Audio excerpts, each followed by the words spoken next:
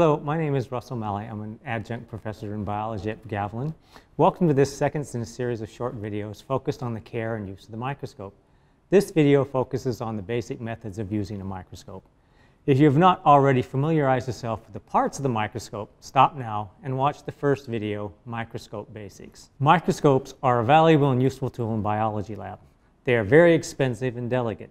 So it's important that as a biology student you become familiar with the parts and care of the microscopes available to you here at Gavilan College for your biology education. In your biology class you'll be assigned a particular microscope.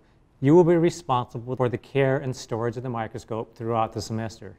Each microscope has a number as indicated on the base of the microscope and is stored in a corresponding numbered shelf in the cabinets. The first step to using the microscope is to remove it from its storage cabinet and bring it to your work area. When carrying a microscope, always use two hands. One hand firmly grasping the handle in the back of the arm or frame of the microscope, and the other hand supporting the base. While not in use, the microscope is stored under a dust cover. Remove the dust cover when you're ready to use the microscope. Unwind the power cord and plug it into the socket at the back of your desk. The observation tube should be locked in the forward position. Check that it is locked. If it can rotate, inform the instructor so that it can be locked. Excessive rotation of the observation tube can cause damage to the microscope. Next, turn on the main power switch. You should see the light come on. If you do not see the light, check the light intensity knob. It should be set in the middle of the range. Check the aperture iris diaphragm. If it is completely closed, slide the knob to open it.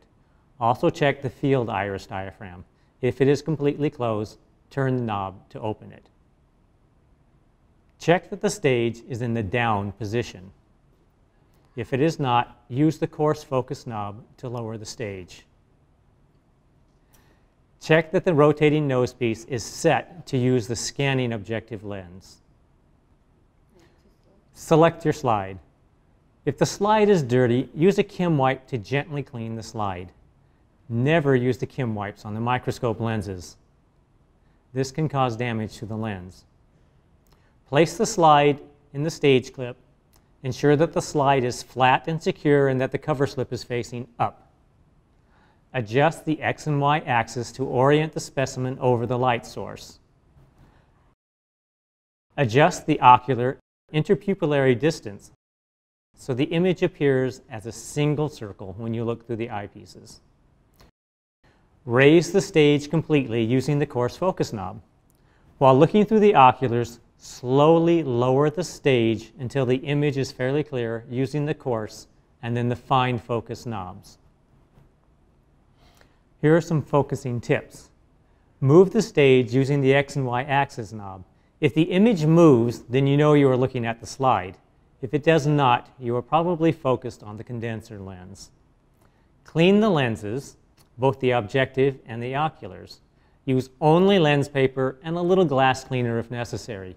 Do not use Kim wipes to wipe any of the microscope lenses. Next, adjust the light intensity. Sometimes clear specimens will be difficult to see if the light intensity is too high, so try dimming the light. If you cannot find the sample on the slide, use the X and Y axis knobs to scan in a grid pattern up and down the slide. Now that you are focused on the scanning lens, you can move to the low power objective lens, the 10x lens. Do not move the stage. Watch the objective lens as you rotate to ensure that it does not bump or scrape against the slide. The specimen should be nearly in focus. Using only the fine focus knob, adjust the focus as necessary. Do not ever use the coarse focus knob on any lens except the scanning objective. If more contrast is desired, adjust the aperture iris diaphragm. As you increase in magnification power, the light will appear less intense. Increase the light intensity as necessary. You may need to adjust the X and Y axis of the slide. Repeat the previous steps to move up to the high power objective, the 40x. Do not move the stage. Watch the objective lens as you rotate to ensure it does not bump or scrape against the slide. The specimen again should be nearly in focus. Using only the fine focus knob, adjust the focus as necessary.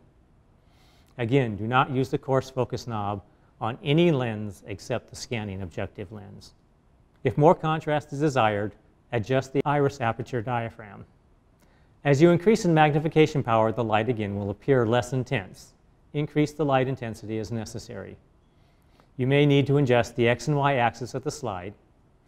Do not use the 100x oil immersion objective lens without oil immersion. Oil immersion will be covered in the next video, Advanced Microscopy Techniques.